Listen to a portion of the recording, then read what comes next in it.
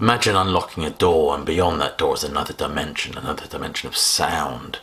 And this strange, fluty form of music that has a distinctive English feel, replete with puns and self-deprecating humour, all wrapped up in this jazz-inflected melodic bop. We are, of course, talking about the Canterbury scene, a term that Pi Hastings insists probably was coined by the media in the same way as Mersey Beat or Kraut Rock, for example. But Caravan certainly brought their own sound to the mix, this psychedelic and pastoral blend, certainly on the first couple of albums anyway. The real essence of the Canterbury sound is this tension between complicated harmonies and extended improvisations.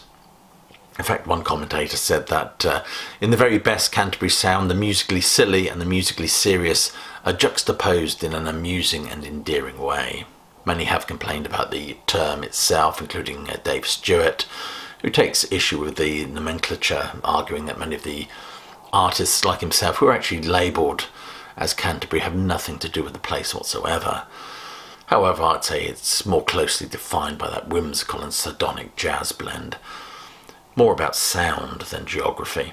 One of the most interesting factors of the Canterbury sound is that blend of voices, that very understated English mewing, especially when it's juxtaposed with the soulful and transatlantic yop of many of their contemporaries.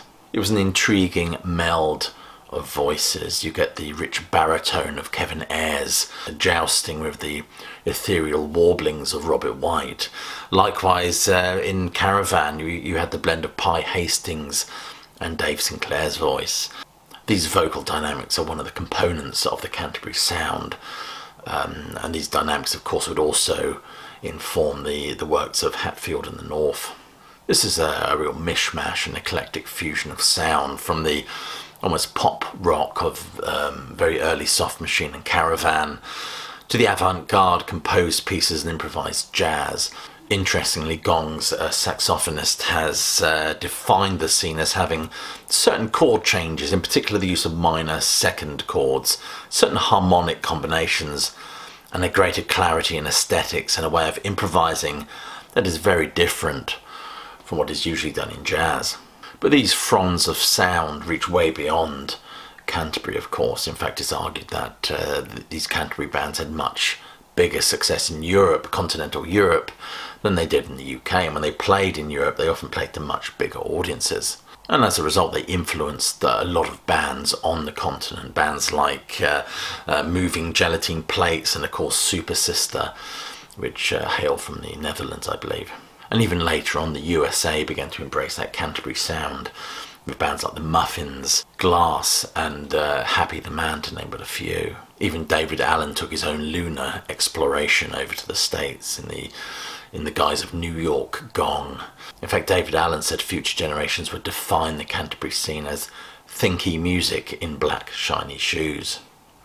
The Wildflowers is where we should start. They were the brainchild of Brian and Hugh Hopper. Brian Hopper said that the band initially cut its teeth playing experimental jazz. Pi Hastings seems to contradict that, saying that the Wildflowers seemed to start off actually playing R&B standards. Nevertheless, one of the pivotal moments in this band's history was David Allen turning up and looking for a room in Robert White's parents' house, bringing with him a collection of LPs that included Charlie Mingus and Thelonious Monk. In terms of the prog firmament, it's a bit like Jagger and Richard's fortuitous meeting on Dartford Station. But this band progressed and began to explore more intriguing avenues of sound before ultimately fragmenting and deciding they needed all to go on different kinds of journeys. But in the words of that great philosopher Winnie the Pooh, I always get to where I'm going by walking away from where I've been. And this band fragmented, and those shards became the experimental splodge that we now know as the Canterbury scene. The genealogy of all these bands seemed to be traced back to one singular tree. Caravan, Gong, the Soft Machine. Interestingly, the Soft Machine took their name from the title of a William S. Burroughs novel. The Soft Machine would become a three-piece due to the fact that David Allen had some immigration issues, shall we say. He, of course, was stranded in France. But this three-piece band were incredibly experimental and managed by Chaz Chandler. In fact, it was a fortuitous conversation with Jimi Hendrix that saw a major development in the Soft Machine's sound. It was Hendrix that suggested they should plug in their Hammond organ into a fuzz box. This gave them a harder, more abrasive edge. And certainly Jimi Hendrix, with his own brand of psychedelic blues, knew all about power, performance and abrasive edges. But this gave the Soft Machine a dirtier and darker sound. Not so ethereal and twee, I suppose. Gong were formed by David Allen in Paris, and very much defined by an eclectic mix of trips around the astral plane and space whispers, as they call it. It was a perfect blend of freeform jazz, metaphysics and acid. Camembert Electric, how very French, was their second LP, but it's an LP that I feel very much defines them. And the Soft Machine record their second album in the USA, where they are supporting the Jimi Hendrix Experience. The album was a blend of trippy instrumentation, psychedelic and jazzy influences, all topped off with Robert White's beautiful pining and androgynous voice. Andy Summers, interestingly, would join them about this time, but the band ultimately exhausted themselves and split up. Nevertheless, when the rest of the band came back to the UK, Robert White stayed there and actually recorded some interesting demos with Jimi Hendrix on bass that they would be worth hearing. But he was also introduced to the sound of Frank Zappa and the Mothers and the Velvet Underground, which would become hugely influential. Robert White did eventually return to the UK and record another album, The Soft Machine, as they were contractually obliged to do so. But by this time Kevin Ayers had already jumped ship and he was replaced by Hugh Hopper. Of course, Kevin Ayers went on to do some wonderful solo work. In fact, there's an excellent review, if I may say so myself, of his album Joy of a Toy on my Patreon. Mark Wilberg said great folk and hymns are a perfect blend, the perfect marriage of text and tune. And this music was a huge influence on Dave Sinclair, who brings that ornate sense of Englishness to the music of Caravan. There's no doubt that the influence of the church greatly affected his musical compass. Caravan, of course, a wonderful blend of folk, psychedelia, patched corduroys and naughty puns. If I could do it again, I'd do it all over you, is one of theirs, I believe. There is a distinct sense of humour which very much defines the Canterbury scene, and that is the art of punning. And certainly drawing on the anarchic influences of the Goons and Monty Python, but there's something specifically British about it, a very seaside postcard type aesthetic, certainly in the saucy punning of Pi Hastings. Almost as if Caravan become this symbiosis, this perfect melding of Pentangle and Up Pompeii. But this band became defined by Dave Sinclair's throbbing organ, cue Sid James laugh. But they also had a support slot with Deep Purple, which I think was in 1969, I could be wrong there, but it was about that time, and this certainly couldn't have harmed the band at all. This band were a pleasant blend of psychedelic pop and improvisational pieces, certainly on the first two albums. On the first two albums, Pi Hastings writes about 80% of the material. This changes, of course, with their third album, In the Land of the Grey and Pink, where the majority of the material was written by Dave and Richard Sinclair. Dirk Mont Campbell was another interesting figure in the whole Canterbury scene. Grew up in Nairobi, and there's no doubt that the musical textures there certainly influenced him. He went on to form Egg, of course, and National Health. Before then he was in the band Uriel, although they were told that they should change their name because they sounded a little bit too much like Urinal, taking the piss perhaps. Eventually the band Egg formed. I don't think Uriel recorded anything. Nevertheless, in 1969 they signed to the Durham label, but of course would eventually change their name.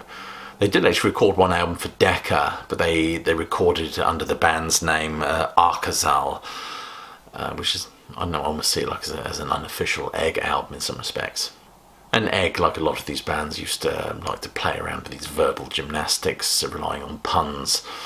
For example, polite force and civil surface, for example. But without all those naughty trouser fumblings of Caravan. Carry on Canterbury, so to speak.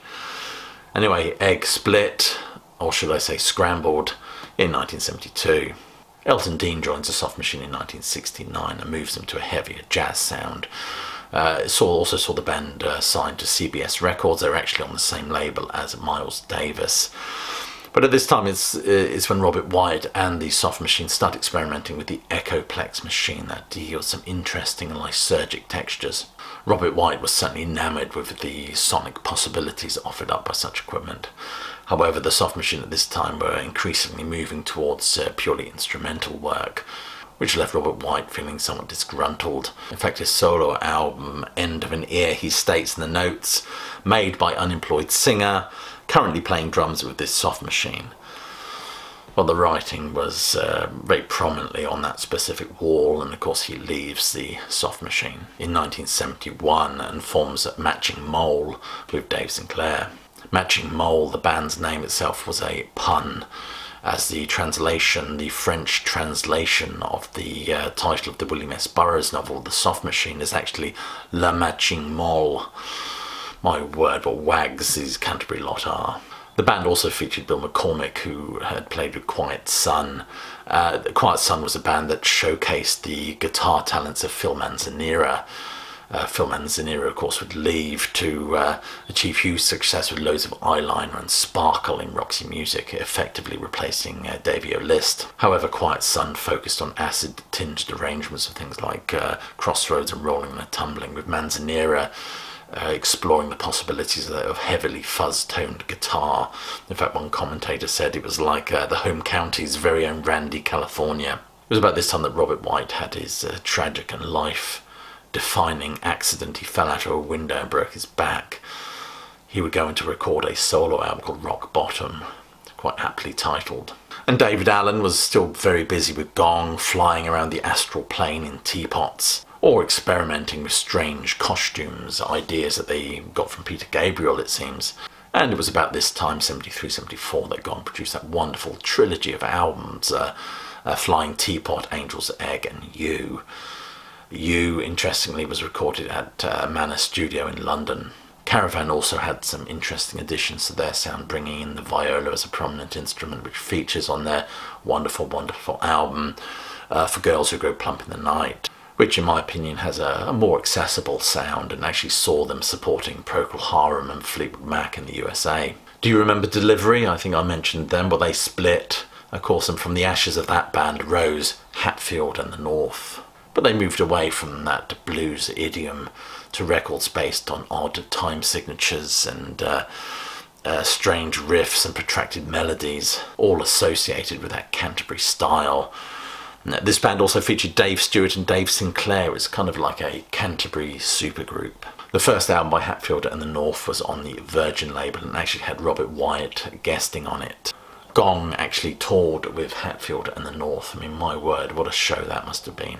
National Health were formed in 1975 by Dave Stewart and Alan Gowan. Largely instrumental band, it has to be said. And Gong produced their first album after David Allen leaves. I think the album is Shamal, and it's produced by Nick Mason.